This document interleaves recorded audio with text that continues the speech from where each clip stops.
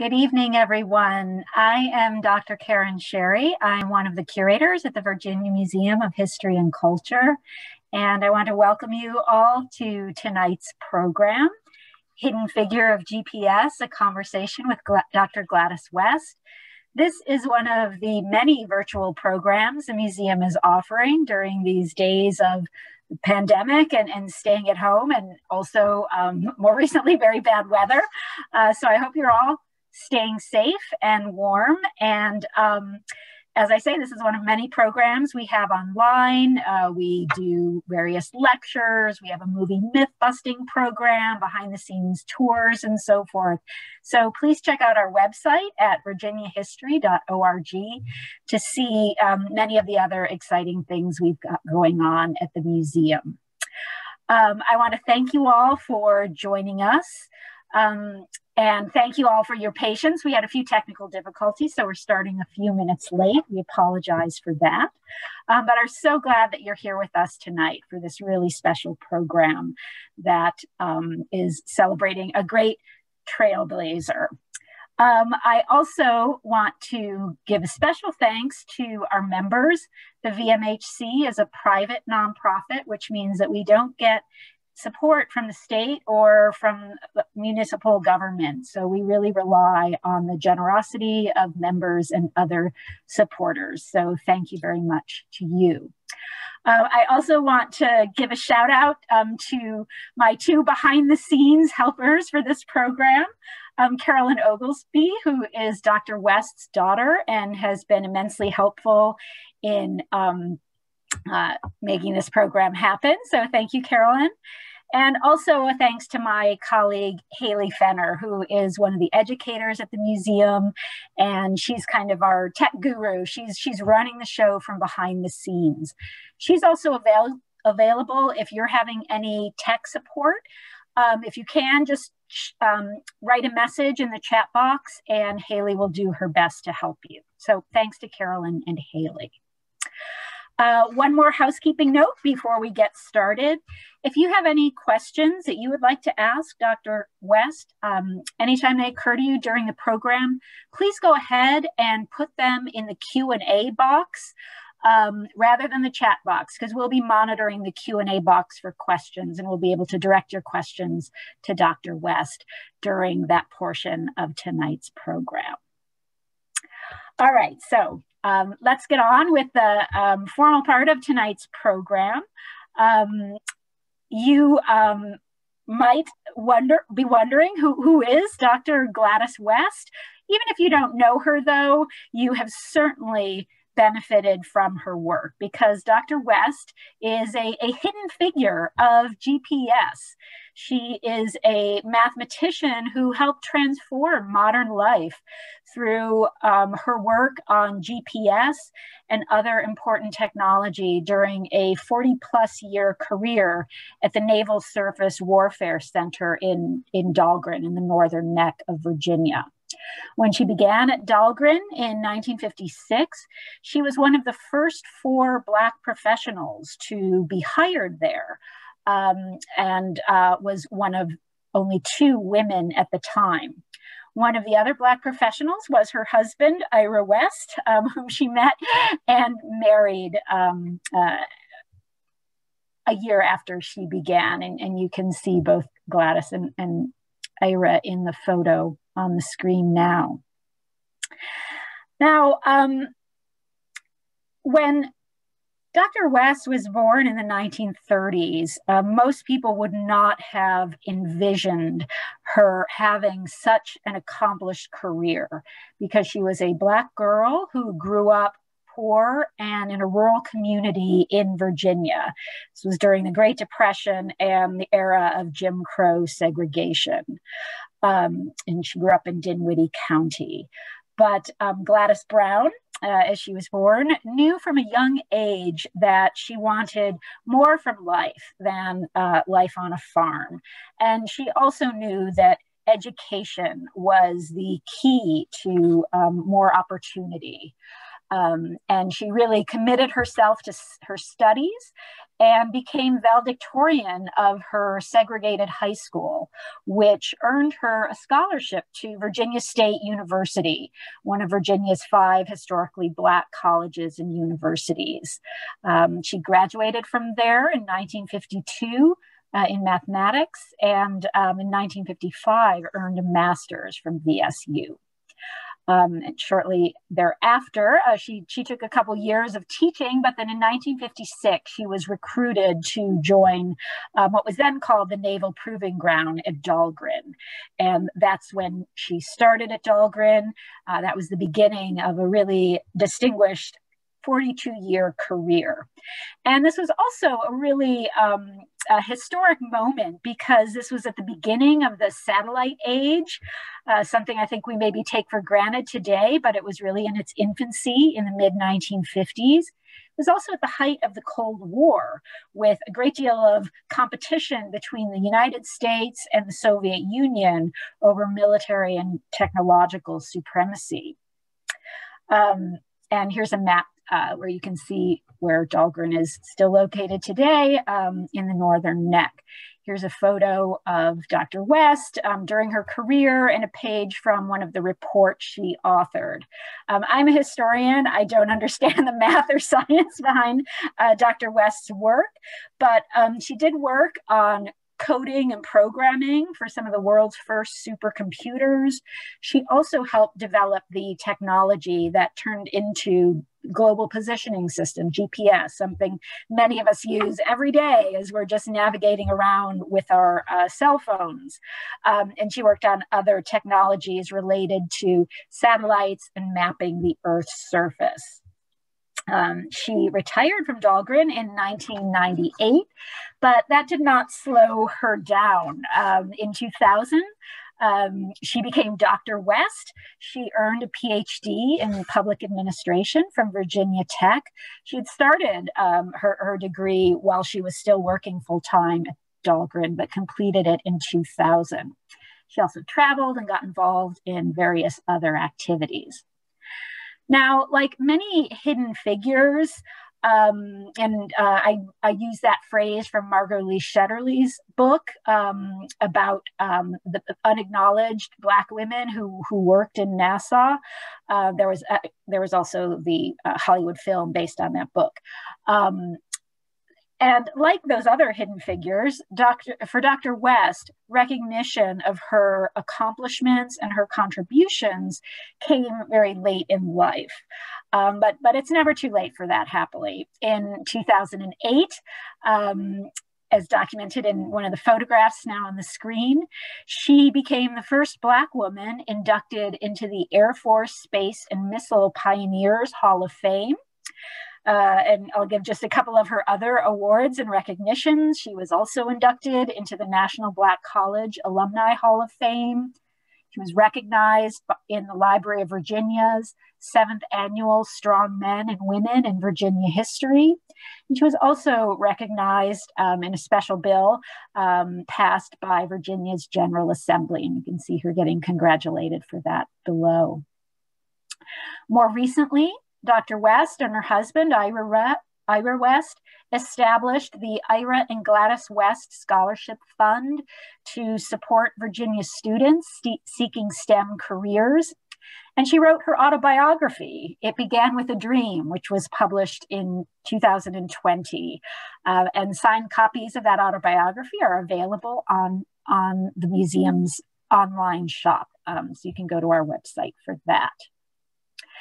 Now, I first had the pleasure and privilege of meeting Dr. West in 2018 when I was working on an exhibition for the museum called Determine, the 400-Year Struggle for Black Equality, and Dr. West was featured in that exhibition. And it was such a pleasure to meet her and learn about her very inspiring and remarkable trailblazing career, as well as her lifelong commitment to education and service. So I'm so grateful to her for joining us this evening to have a conversation and also answer questions from you. So without further ado, I welcome our guest of honor, Dr. Gladys West. Good evening. Oh, I think Haley's going to adjust the volume for a moment so we can hear you a little better.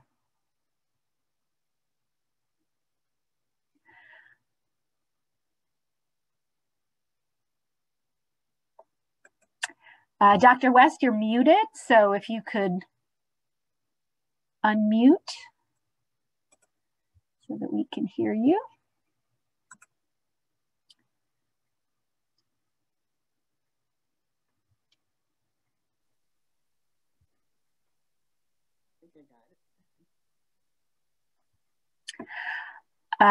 If you wiggle your cursor, you should have a menu pop up on your screen, and there'll be a little button. In my computer, it's in the lower left corner, a little button that looks like a microphone. You want to make sure you click on that so it's not crossed out. Hey, Dr. West, it's Haley. All right, so at the bottom of your screen, next to that microphone icon, do you see a little up arrow, little carrot icon? If you can click on that for me. Oh yeah, I think that will turn up your volume. Give me a thumbs up once you've clicked on that little carrot icon next to your microphone button. Perfect. Okay, so you should see two things. One says select a microphone. Do you see that?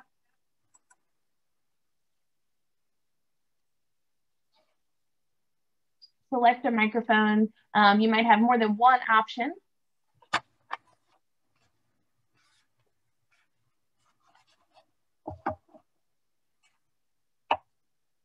Thanks everyone for standing by. If you're like me, or you do a lot of business by video conferencing these days. One is checked. The first one is checked. There you go. Oh, there. Microphone now. Great. I think we're good, Dr. West. I was able to hear you. Okay. So wonderful, wonderful. Well, welcome, welcome. Thank you. Glad to be here. Great, thank you for joining us. And one thing I've also learned about Dr. West is that she's become a bit of a rock star, and she has tons of fans. We have lots and lots of people signed up for today's program. So I know I'm not the only one eager to talk to you. So I'm going to pose a few questions to Dr. West for the first portion of this program, and then we'll turn it over to audience questions. So I'd like to start, Dr. West, your autobiography and other conversations, you've talked about how from the time you were a little girl, you just knew you wanted something different than life on a rural farm in Dinwiddie County, Virginia. You talked about dreaming of a big city life. So I'm curious, what was the source of those feelings? What or who inspired you to dream of a bigger, a different life? Yes, I guess there was quite a few things that inspired me. When you live in the country and you don't see many other people, but then all of a sudden you start just getting a little older, a little smarter or something, and you get to go to the city, see a little something. And that sort of let you know that you don't have to live and be just like you are, that you can change, you can move and whatever. And also we know that when we're on the farm, we had to work all the time. You didn't have a whole lot of time for play and all. You rise early in the morning, getting the work done on the farm while the weather isn't too hot. And then, get up early in the morning to start and go to bed late at night. It's a whole lot of things. And I didn't particularly like to be dirty and not pretty as I could be all the time. I didn't like that part either. And just sort of feeling isolated on that little farm.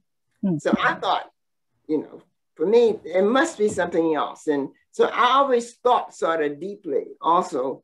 And I didn't think about like playing with the dolls and doing this kind of thing that much. I'm always thinking and studying something different and more advanced.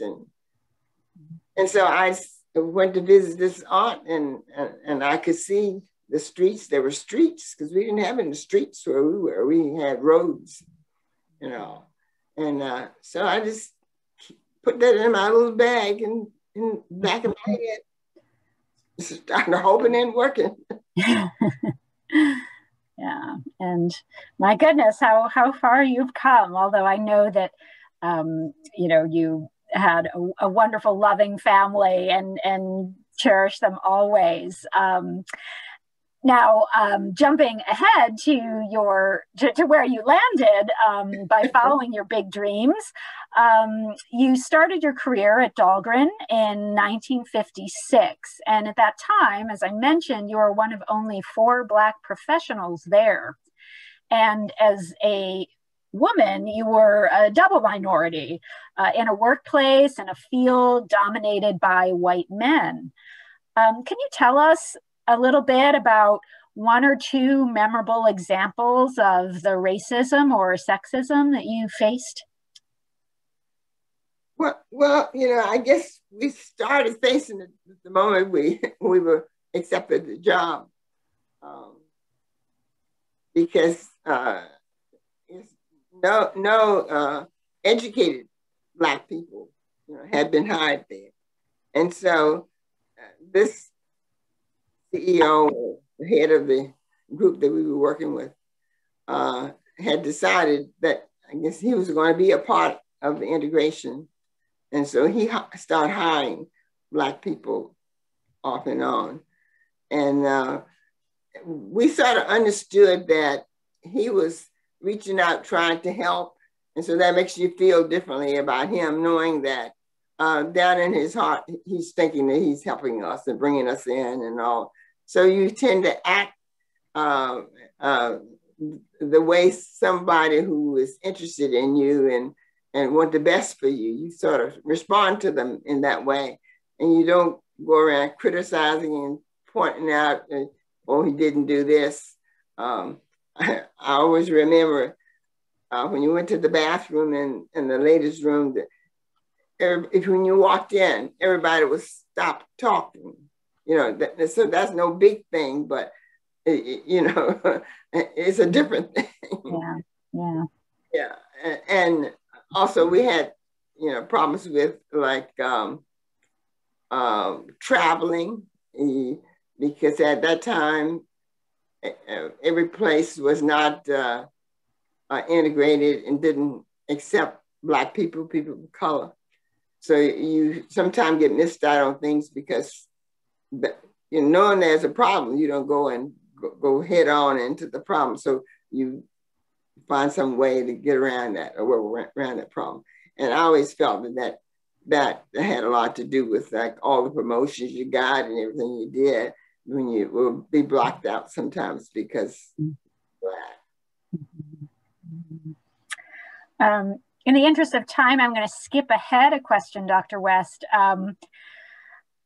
You are a trailblazing Black female mathematician who helped transform the world with your work on GPS and other satellite mapping technology.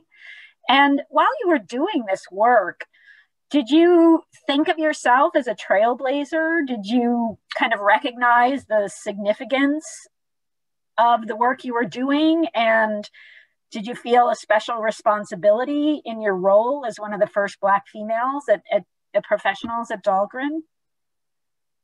Well, I always felt really responsible for being the best and doing the best that I could. So if I'm representing us, I'm representing a group really of us.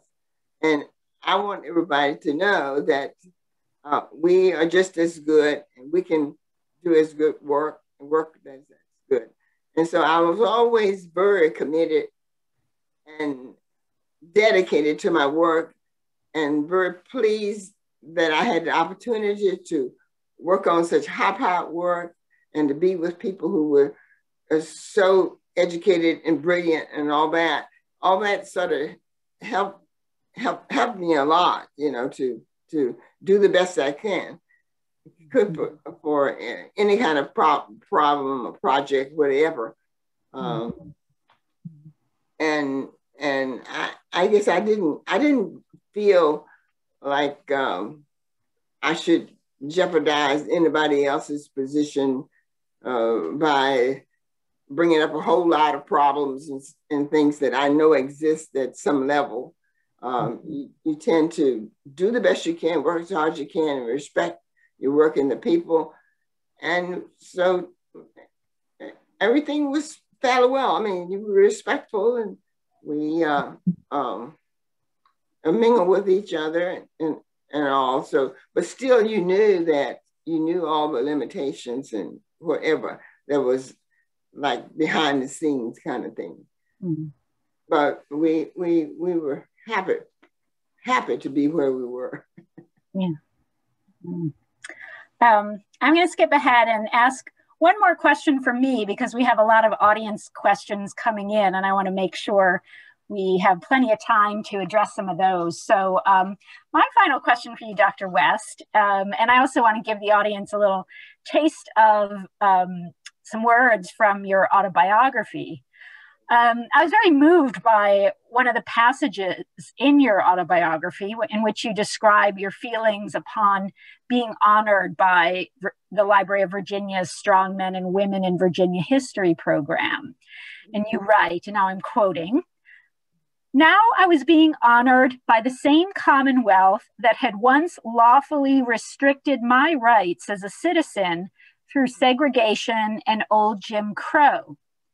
That state that had looked down on me was now looking up at me, or at least looking me in the eye and saying, 'Thank you for your strong character, your contributions, your job well done. Thanks for never giving up on us. We are finally beginning to get it right.'" That's the end of a quote. I think that's a really, really incredibly powerful and gracious statement. And do you think you could maybe elaborate a little bit on your feelings in that moment, in finally feeling like you were getting recognition from the state that had been denied to you for a long time? Yes, it made you feel different and thought of and a part of things and more. So, and you feel like, I guess you're finally arriving, but you know that you still got a long ways to go, but at least we're beginning to see everybody beyond the color of their skin. So I always felt that I would give my best regardless of what was going on, to give my best of myself, because I just respected myself that well, is to really do what I could and be who I am in spite, and sort of like set an example for people who were treating folks differently for some reason that was not really valid, kind of thing. Yeah, it was a time when I was proud that we were being looked at. Well, and we all owe you a debt of gratitude as someone who helped change hearts and minds through the quality of your work and the significance of your accomplishments. So thank you. And I'm now going to turn to some audience questions. Remember, if you have questions, please use the Q&A box on your screen. So here's the first question. Dr. West, I appreciated your hard work that serves the whole world.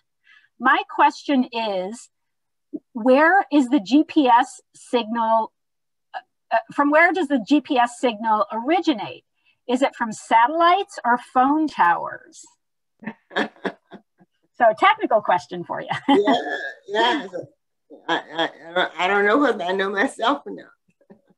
Because when I did a lot of work on, we started with the satellites and the oceans and those basic sources.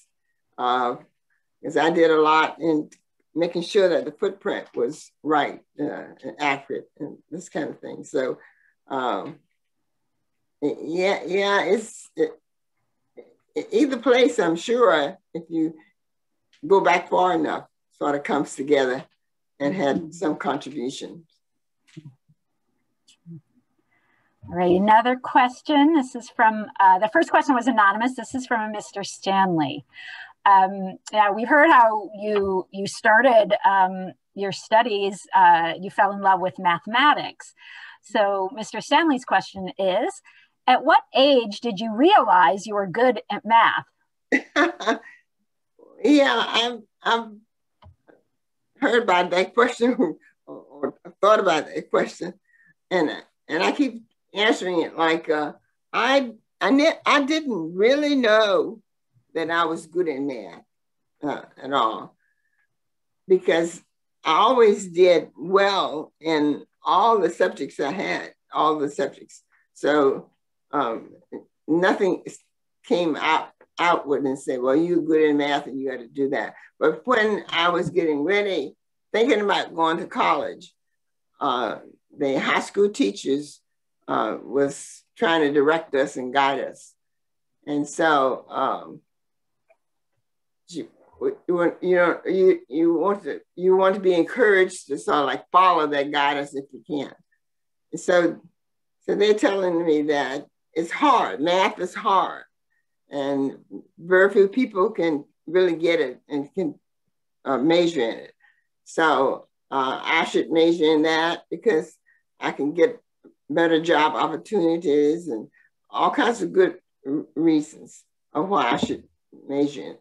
And I was always very organized and laid things out well and orderly and that kind of thing. So that part of math and stuff I was really good in, and know that I was different and I was good in that. But as far as being like a numbers person, especially, I didn't recognize that. But I did. I always made good grades and everything, all my work. Mm-hmm. Great. And, there's a related question about your educational background from the question is, Dr. West, would you speak to your educational experience in high school and college? Well, yeah. Well, in high school, I guess I'm ashamed to tell this one. I went to high school from elementary school, and in elementary school, I had the same teacher for all 7 grades. And so therefore, you didn't have a whole lot of variety and like friends and people and all of that. And it was a one-room schoolhouse, right? It was a one-room schoolhouse, yeah. Yeah, it's one-room schoolhouse. So when you go to high school, you're like, oh, big time. Good, that was a challenge. Then when a high school was a training school, I don't know what that meant so much, but training made it different from a regular high school. But anyway, we were smaller, and we always felt that we weren't as well prepared as kids from big schools.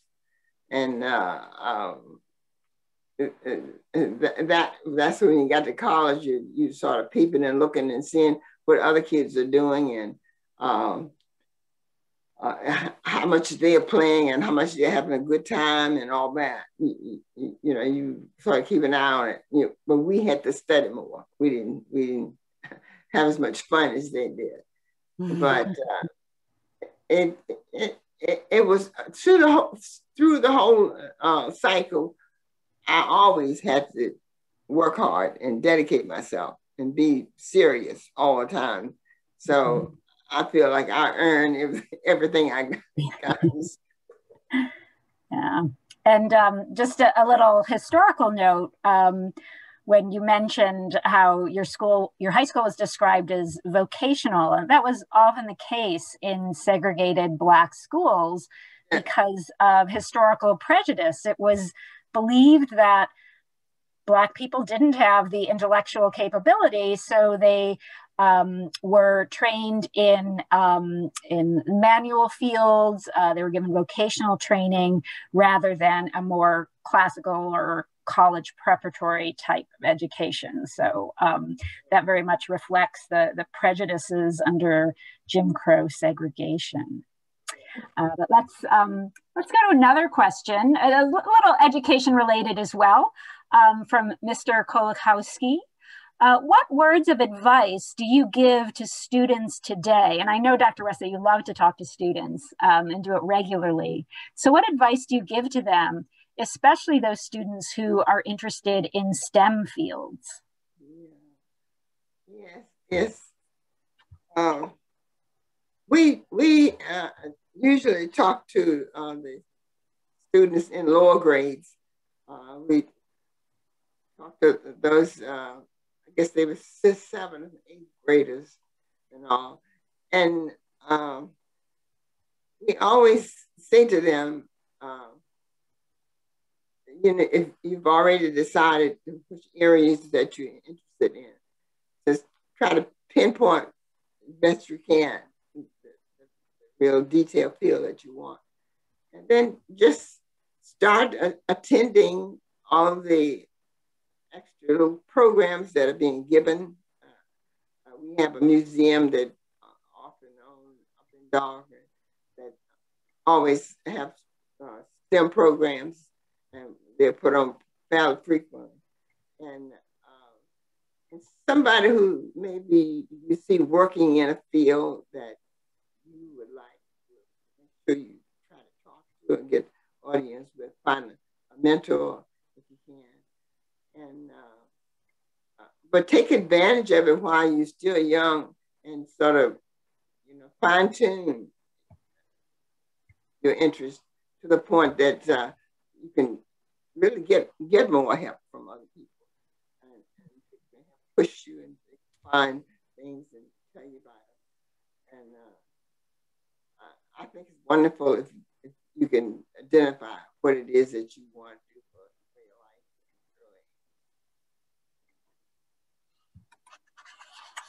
life. Now, there's several questions. I'm going to group many questions together just for the sake of efficiency, but several people are curious to hear a little bit more about the nature of your work at Dahlgren. What were some of the early computer programming languages you used? What was your work on GPS like? And this is where we get to hear from an expert, not from me, who doesn't know that kind of stuff. Yeah, we came to Dahlgren back in 57, and at the same time we were coming there, the big computers, large-scale computers. They were so big that they occupied like the first floor of a big house, and so we were hired as mathematicians because it had been understood that mathematicians would adapt easier to the computers, and so we had to learn the language of the computers and how to maneuver it, and so we were being called programmers and coders, and I think laying out the flow charting and all was a real big thing, and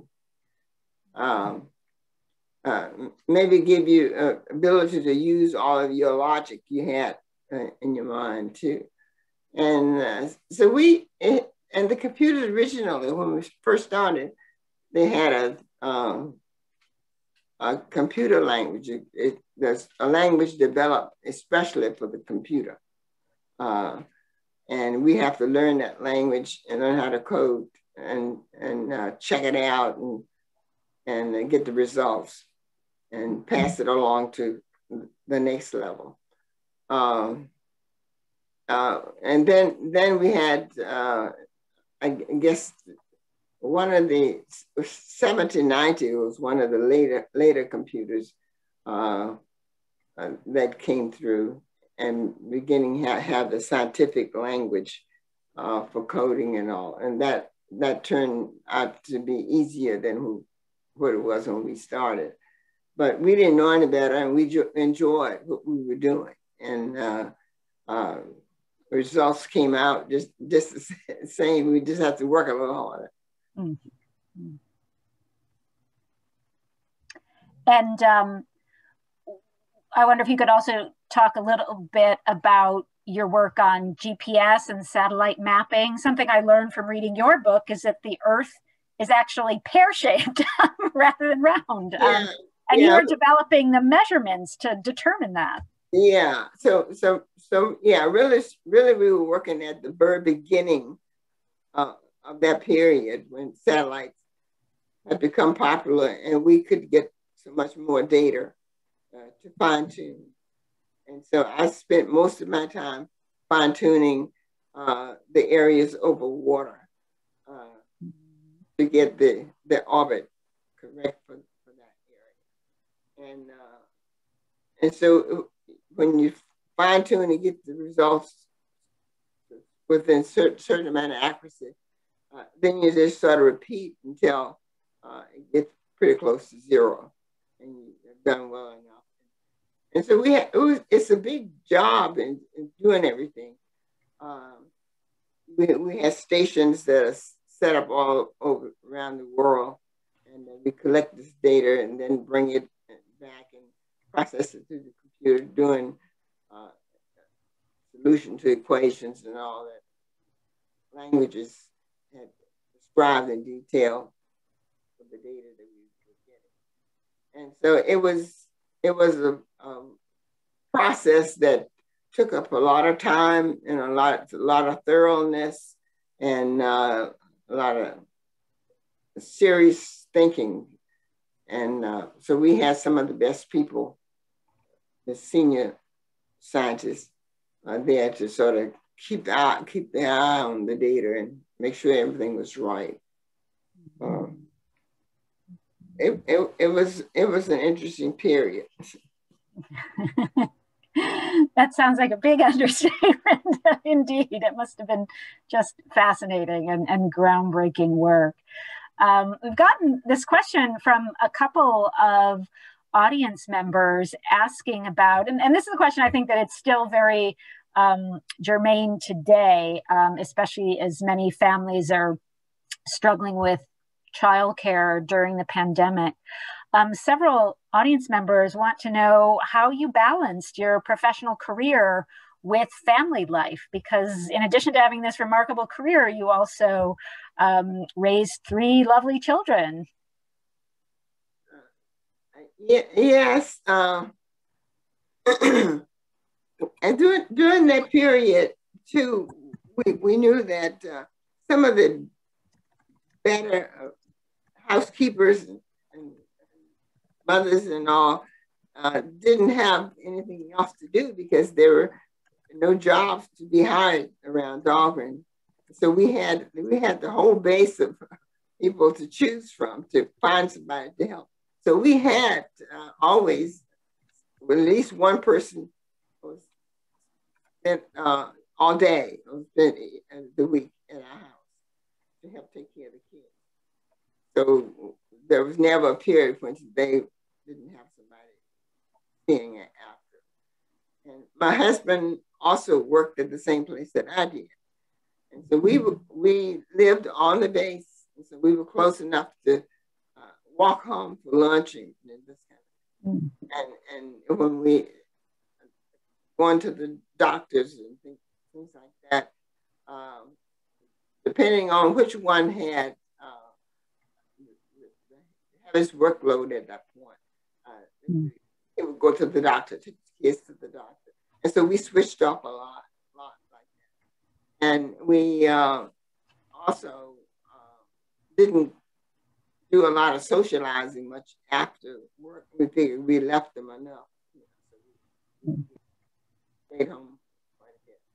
And we had opportunities to work at school and all with them too. So we were getting a fair amount of time with them too, because they went to school on the day also. So we sort of was blessed in that way. You know, we also had a house lady who would do all the heavy cleaning and stuff like that. All that made it easier for us to do some other things. Dr. West, I'm going to just ask you to make sure that you are leaning close to your computer and speaking into your microphone, because your voice is sometimes going in and out a little bit. So we want to make sure we can hear you well. Thank you. Yeah, if you make sure you're talking to your speaker, thanks. Another question we have, what do you think is the most important life lesson that you would share with women and women of color?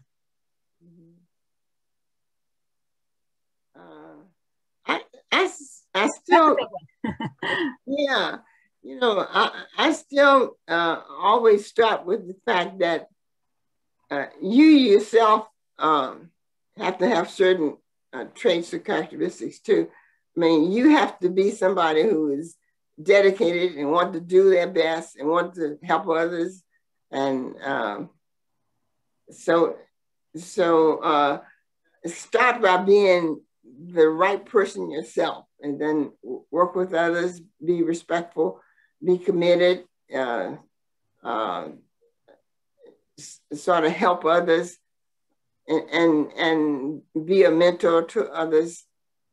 You have a whole lot that you can sort of like give to others yourself without having to expect so much. Sometimes we go to a job on a job and we just expect everything from everybody else, but not from yourself. You know, so if you want to be respected, then you should respect the person that you're working with or talking to, whatever, however it is. And just be dependable, be just a solid rock, you know, committed, and be respectful to other people and give them the same things that you want somebody to give you. Okay. Thank you. Here's another question. Of which professional accomplishment, of your many professional accomplishments, are you most proud? Oh dear. Well, you know, I guess really I'm most proud and sort of like getting through the process, getting through, like starting ground zero and then getting through to the PhD. I think that process that is something for me to be proud of, because I had struggles and I had to work hard and all that.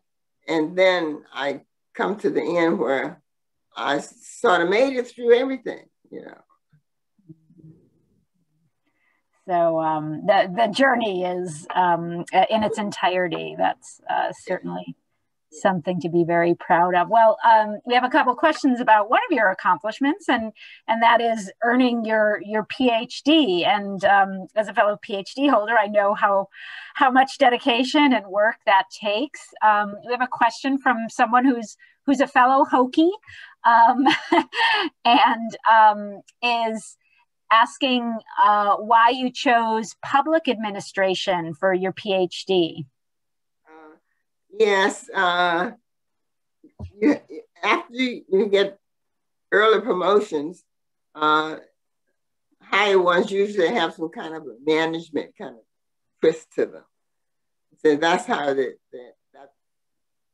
because I have a master's in from Oklahoma also. And because that's how that started. And you think that you're going to turn out to be a manager or a CEO or something, yes. And so you sort of switch over to do the management part of working with people and all that. Mm-hmm. I think we have a lot of students on the program, and I'm going to try to combine a few questions that perhaps are directly addressed to some of these students. We have students asking about how you dealt with it, if you ever kind of ran into an obstacle or felt like you couldn't do something. What did you draw on to make you feel better, to kind of push you past that sense of self-doubt? Yeah, yes, I think we always have some areas that are hard to deal with. I guess I don't know whether I should get into this, but I always felt like there was somebody or something that was there for me, that there was a unseen amount of help and support and all that you don't see, but you feel it in your heart, you know it. And so when you have problems, you reach for that extra push that you need. And then your family all get together and help support each other. For some reason, I don't know, always, whatever mentors I had too, were always supportive and want to uplift you, proceed for you.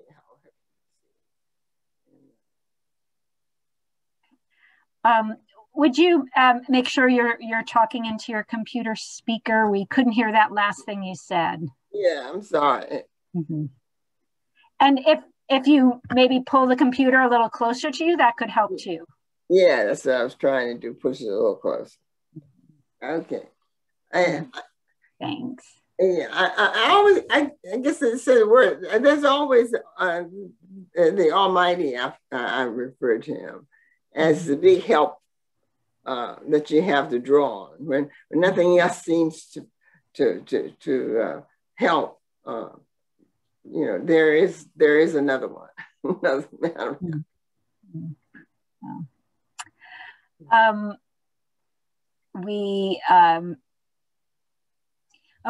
We have time for maybe one more question, and a couple people have hinted to this, and it might be particularly apt to have someone like you, Dr. West, who has had such an amazing career, who has faced prejudice and discrimination and still managed to persevere and succeed. Someone who has also been on this earth for 9 decades and has witnessed incredible changes in our society and historic events. So from your perspective, what are some of your thoughts on the recent events of this past summer with the upsurge of racial justice protests and the recognition in America that even though we've made a lot of progress towards racial equity, we still have more work to do. So as someone who is as experienced as you, we'd like to hear your thoughts on recent events like that. Oh, yeah. Yes. If you read, that kind of thing has been happening all the time, all through life. And it's sort of, unless starting from the point where we just stop on the other question, you got to have that Almighty there, something that you know is stronger and bigger than we are.